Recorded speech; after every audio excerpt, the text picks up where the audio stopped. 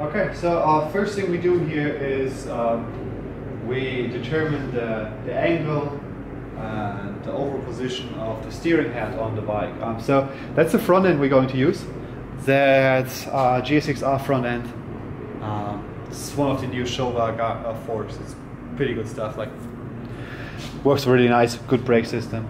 And what we did so far is basically we built the dummy. That's not a piece of the actual frame rate, it's just a dummy pipe which we prepared to determine the position. The actual frame looks similar to this. We're using a really fat pipe on top here because this will be also the oil tank, so the oil will be in the frame. The Sportster engine has a few advantages. So if you look here up front, here are already cast in mounting points on the engine, and later our frame will attach here to these points, so the frame will go down here and bolt up here. And the advantage here is that we don't need to go all the way under the engine.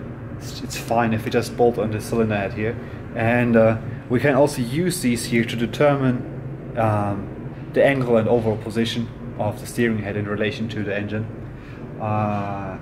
So what we did here so far is right now, that angle, the steering angle here, is something I pre-calculated because I knew which forks I want to use, so I used the length of the forks, wheel diameter, and I estimated roughly the weight and size of the whole bike, and then I used this data to determine a steering angle already. So these pieces are already fixed in the angle I calculated earlier.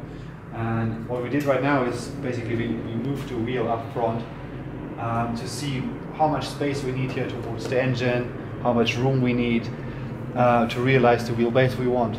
Because right now I could still move everything up front back. So the position it is right now is roughly how it will be later. Now we're going to start to take measurements, and then we'll start to build the actual steering head already. And once the steering head is ready, we'll proceed and then build the back end of the frame. This will be a step-by-step process.